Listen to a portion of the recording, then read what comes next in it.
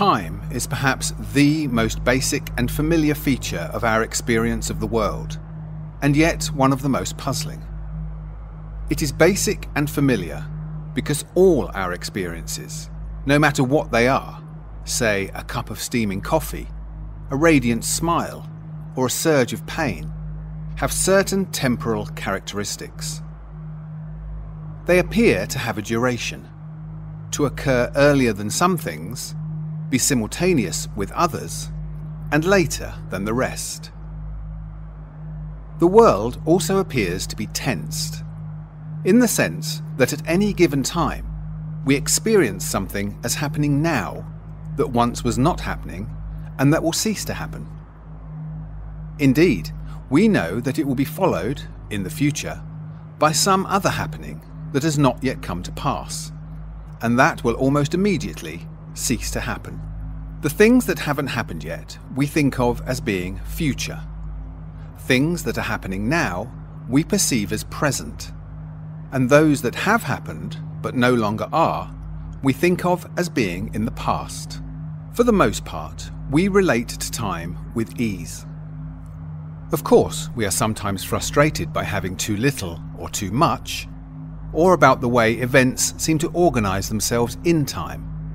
But that frustration has little to do with our difficulty to understand the very nature of time. These are just the practical problems of everyday life. We live and orientate ourselves in time without having to think too much about what time is really like. And yet time has been a source of great puzzlement throughout the documented history of human intellectual life. Already in the 4th century, St. Augustine famously exclaimed with exasperation, "What then is time? If no one asks me, I know what it is. If I wish to explain it to him who asks, I do not know." The puzzlement has, to a great extent, revolved around the connection between time and existence. Even though for theologians like St. Augustine and religiously minded philosophers like Spinoza, the connection to an eternal and immutable God is also of great interest. However, in contemporary metaphysical debates, the focus is very much on time and existence, and this will be our focus in this feature. Philosophical ideas about the connection between time and existence have varied over the course of history.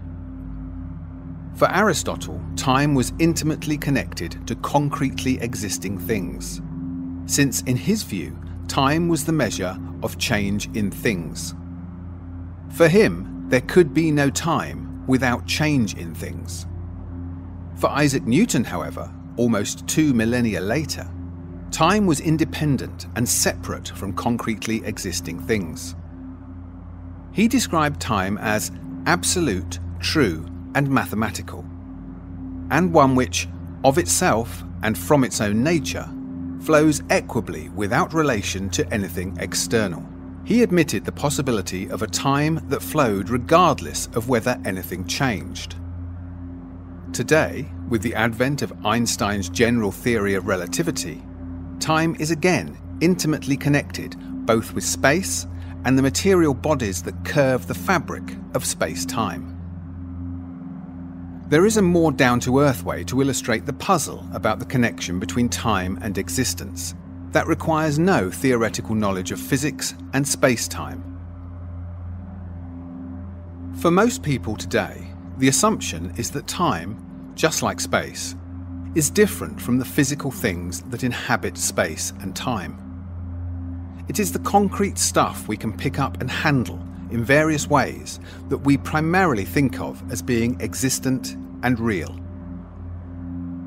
Time and space are instead popularly thought of as immaterial dimensions, in which material things exist and in which they can move. Still, while it is easy to imagine space as a great expanse in which planets and stars are spread out, and in which they move from one place to another, the sense in which things are distributed across time, and how they move about in time, is far from straightforward.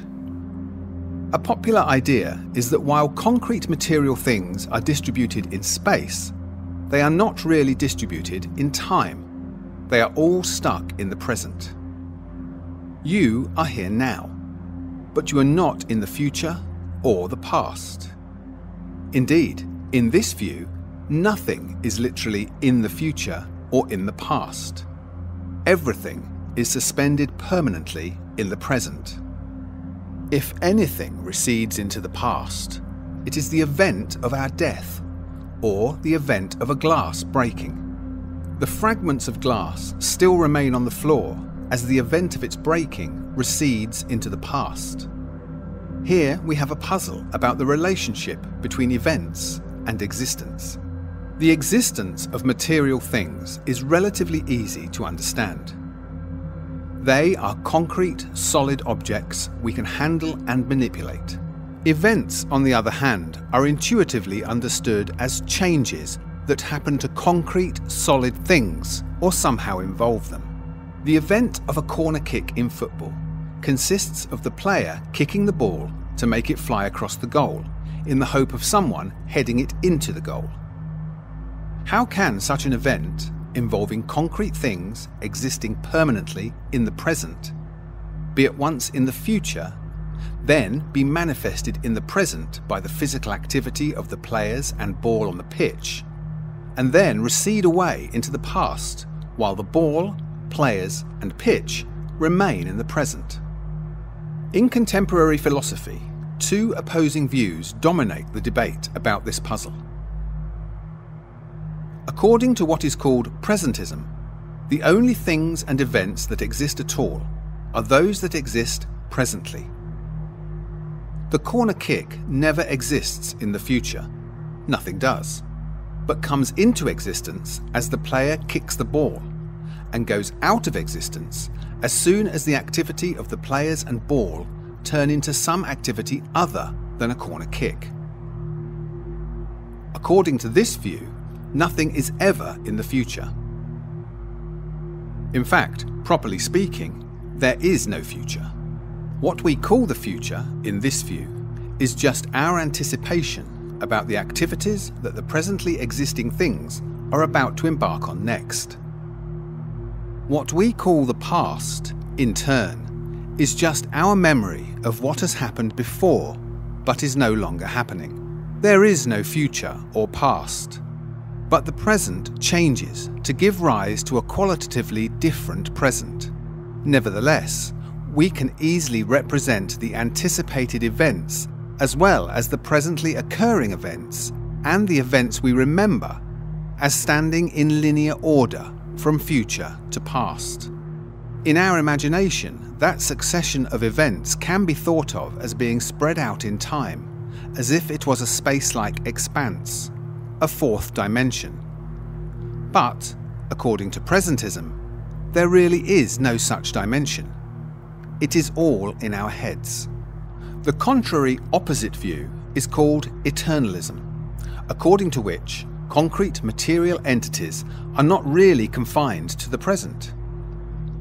Indeed, they do not even pass from moment to moment in any sense that we intuitively think of them as doing.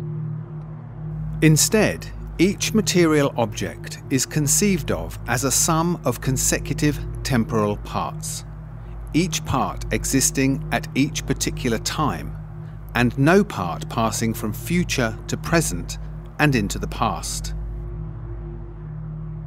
In this view, there really is no objectively privileged present where things exist and events happen. Instead, all times are equally existent and real. Eternalism explains that things and events only appear to be confined to the present because of the limited perspective of human observers. Our experience of everything being confined to the present is thus illusory to a certain extent. The sense in which eternalism claims that things really exist at many times without passing from one time to another, while they appear to move from one to the other, is often explained using an analogy. We are urged to think of objects not as passing through time, but as extending through time, like a salami or a worm, of which only a momentary slice is visible at any given time. A subject experiencing a succession of different slices of the salami, while never seeing the salami as a whole, will mistakenly infer that the slice is moving through time and changing in shape and texture. Presentism is often claimed to be a closer fit to the way people ordinarily think of time and existence in time. And yet, eternalism is perhaps more widely adopted in the philosophical community. Why would that be? One argument is that presentism relies heavily on the idea of an absolute present, and that this is incompatible with the relativity of simultaneity according to the theory of relativity. Another argument is that physics fails to give any priority to the present above the future and past. Both arguments are a matter of controversy. Purely philosophical arguments, such as McTaggart's paradox and the problem of temporary intrinsics, which are meant to prove that tense and change over time is contradictory, have also contributed to the idea that tense must be a merely subjective feature of our experience. They too are highly controversial arguments that would each require a treatment of their own. Eternalism, on the other hand, is accused of offering a static and unchanging image of reality, in that it depicts the history of the universe not as a development of material entities that change and move around in space, but as a static and unchanging whole of material particles that each exist permanently at a given space-time point. This is what is known as the block universe. Since each particle may have different properties, then an observer observing each segment of the block in succession may get the impression of change. But this is only an illusion. However, this begs the question as to how an observer existing in the block, and who is also made up of temporal parts, each existing at a given time, and each part having a fixed mental content, can have a continuous experience of passing through the block. While presentism is seen as problematic with respect to the manifest image of the world of physics, eternalism is seen as unable to explain how our experience of a dynamic reality can arise at all, and very definitely renders that experience as largely illusory. There are alternative and intermediary positions to presentism and eternalism. Positions that bear such fascinating names as the moving spotlight theory and the growing block. But they too give rise to similar problems concerning the connection between time and existence. The philosophical debate continues about the viability of all the views mentioned here.